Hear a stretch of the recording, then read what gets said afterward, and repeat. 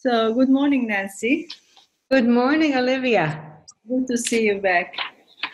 Same here. As we agreed on an email, we have an interview connecting to Conference 2019 Budapest Gestalt Conference, and I have a couple of questions. One is, what attracted you forward Gestalt methodology and therapy at the beginning of your professional? Well, I was very young when I was first attracted to Gestalt therapy. Actually, I was 19 years old. I was in my first year of university, and my university was in the north of New York State, and I was back, I think, for Easter vacation, visiting my family. And friends of my father's were training with Fritz Perls. That was Frank and Ilana Rubenfeld, who were living in New York at the time. And they had organized a professional workshop, a kind of marathon with Fritz Perls in their office down in Greenwich Village in Manhattan. And there were people who were allowed to more or less sit in and watch. And my father and I were among them. And this was a huge revelation for me because I was intending to study psychology. I was just at the beginning of my studies. I was interested in psychotherapy. And what I saw there was just flabbergasting for me. I couldn't believe it. There were these adults so in touch with their emotions and expressing them and crying and being emotionally overwhelmed and seeming to understand something and have insights, and it was just almost too much. And at the end of this workshop, I thanked Fritz Perls, and he said to me, and I told him that I got so much hope from this workshop, from watching him work, and he said, no, it's young people like you who give us hope, and gave me a big kiss.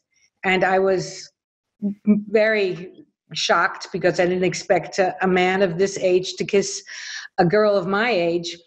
And we went with my father's friends and several others, professionals, for dinner, and Fritz Perls was with us. We went, I remember, to a steakhouse, and he was an impossible flirt. He was eating off my plate, and just, he was a womanizer.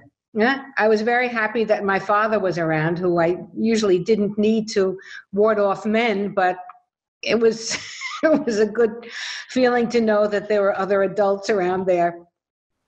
But I was fascinated by Gestalt therapy, and I started to slowly read about it and become acquainted with it. And I knew then this is the track I want to go. Oh, it was a huge attraction. So was it a real kiss? I'm afraid it was. Oh, I'm afraid it was. And it was years later. It was years later that I met Laura Perls at the suggestion of Ilana Rubenfeld. I was living in Austria at the time with my first husband, who was Austrian. We were in New York for vacation, and I had been in training with her when I was in at the New School for Social Research, getting my master's from 73 to 74. I did training with Ilana. And she says, why don't you go meet Laura Perls? She would love to speak German with you, and she trains Gestalt therapists in the summertime when she goes to Europe. She spends every summer there. Give her a call. And we did. And she was very hospitable and welcoming. We went to visit her in her apartment, and she gave us some reprints of articles she had printed and 2 books in which she had published chapters. And we stayed in contact with her. And then for several years, we invited her in the summertime to conduct a workshop in Austria. Mm-hmm. And she came, and we were in good contact with her, and I'd visit her when we were in New York. And up till she died, about a year before she died, I wasn't getting any answers when I called or wrote. And I reconstructed that time later with her daughter Renata and realized she was ill and wasn't responding. Yes, it was several years ago that Renata Perls gave me Laura's notebooks and other unpublished manuscripts and materials, and an interview that Daniel Rosenblatt had conducted with her, and that which had never been published before in English, although it was conducted in English. And I transcribed all this and annotated it and wrote a long introduction to it. There are hundreds of footnotes also to the interview, and there's a long bibliography of Laura's publications and other publications in which she's mentioned and described. Her work is described. When I got these notebooks, I was nearly overcome that Renata would entrust them to me.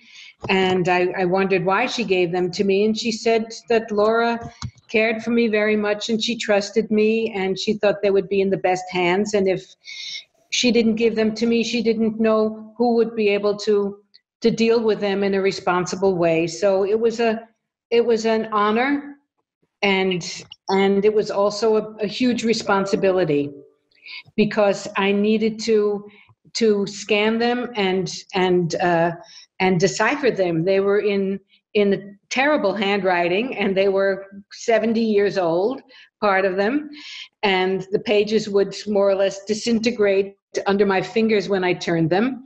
And I needed someone who could read the old-fashioned German script in order to decipher them. I had to pay an archivist and a historian to help me go through the books. It was quite a task. It took me 2.5 years. And it was also emotionally a kind of upheaval, because I reviewed my relationship with her and got the entire impact of her life, the way she had to flee Germany, fled to Amsterdam, went to South Africa, new country, new language, all the difficulties of the war, and losing family and friends, and then leaving South Africa again when apartheid became strong, and they went to New York, and again she had to adapt, and the children had to adapt, and naturally Fritz too, and they set up the institute, and how courageous she was, and how she constantly was the keeper of the flame of Gestalt therapy for all those decades at the New York Institute. It was very, very impressive and emotionally touching to realize that, and to read her notebooks, which were sometimes like a diary, sometimes there were letters, sometimes there were manuscripts for lectures, but they were very, very personal. Yeah. Almost as if I were looking into her soul, looking really right into her. And sometimes I realized how lonely and desperate she was, and that was hard to bear. Well, I'm very, very, very happy that it's available in English and in German, and also French and Spanish. So many colleagues around the world can read it.